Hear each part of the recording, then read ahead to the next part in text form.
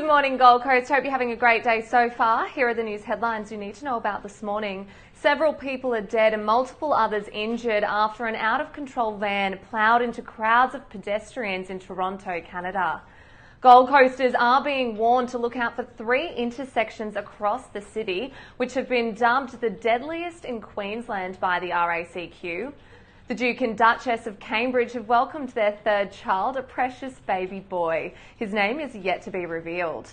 And tomorrow is Anzac Day. For a full list of services and parades happening on the Gold Coast, check out our editorial up online now.